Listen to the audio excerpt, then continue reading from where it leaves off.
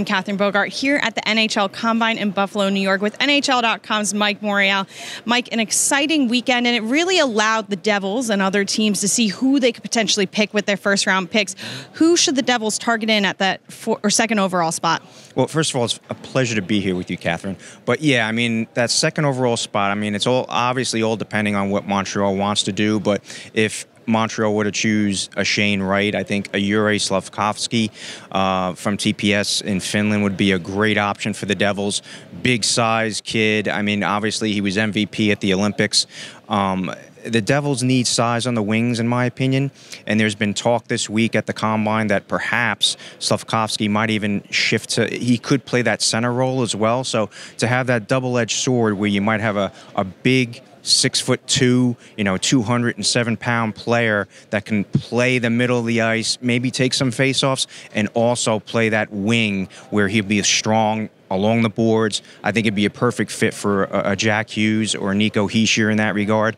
And then if Slafkovsky isn't there and they have a chance to pick up a Shane Wright, a right-handed center, it's another great option. I mean, the Devils right now, when you look at the team they had last year, a lot of promise. I mean, you saw Jack Hughes and what he was able to do. You saw Nico, you saw Dawson Mercer, who was able to play all positions on all lines. But I think that if they were able to get a Shane Wright, add to that mix, Shane Wright can also play a wing to start. And Shane Wright has told us here at the Combine, Catherine, that, he's ready for the NHL. So it's Shane Wright, in my opinion, Slafkovsky.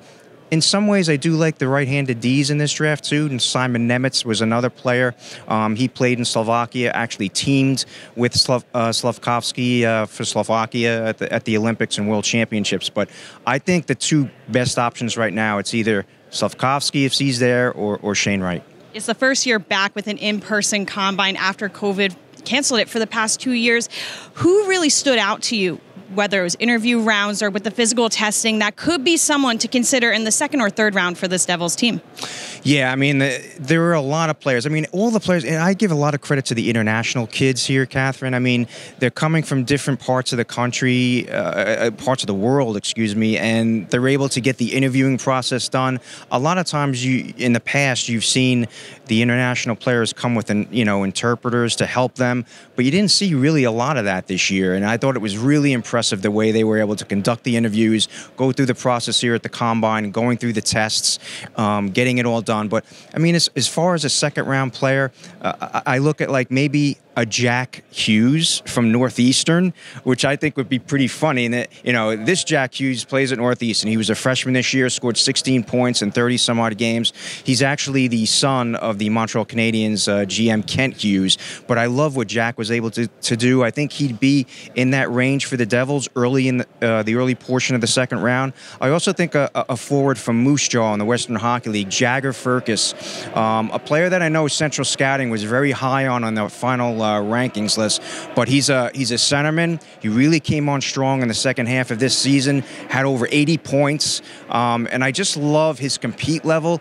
He's kind of slight, Catherine. He goes about maybe 5'10", 155 pounds, but what I really like about him is his persistence, his determination, and what he wants to accomplish.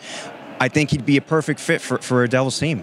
Mike, you've talked to different scouts and different teams, and they all look at different parts when they're analyzing a player here at the Combine. What are some of the things that a Devils team or a young team might look at, whether it's testing or interview questions? Yeah, well, I think the interviewing process is the most important part of the Combine, in my opinion. I mean, the testing is good, and I think for the testing portion of this, I think what scouts, what general managers really want to see is the push, the drive of these players. Not necessarily how many reps they have or how, the timing on the bikes, which we all know is grueling, but just to see these players push. They want to see if they're going to go 100% when the going gets tough. And I think that's an important part for the testing.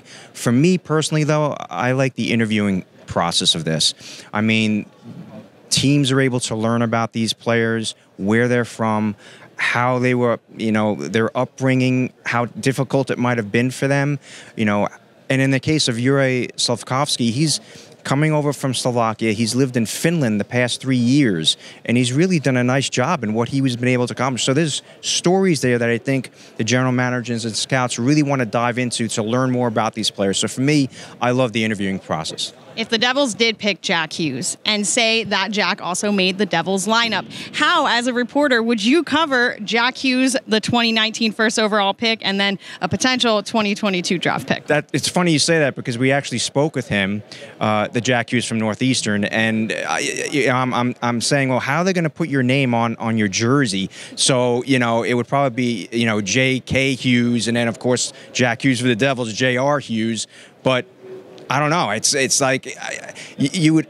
I guess we'd have to go by numbers. We'd have to go by something. So that's a funny. It's a funny proposition. It's gonna be interesting if they did take Jack Hughes. No doubt. It would definitely be interesting to see if we have two Jack Hughes on the Devils roster. That, of course, is a question that will not be answered until later on. But, Mike, we appreciate the insight as the Devils are looking forward to the draft after this NHL Combine.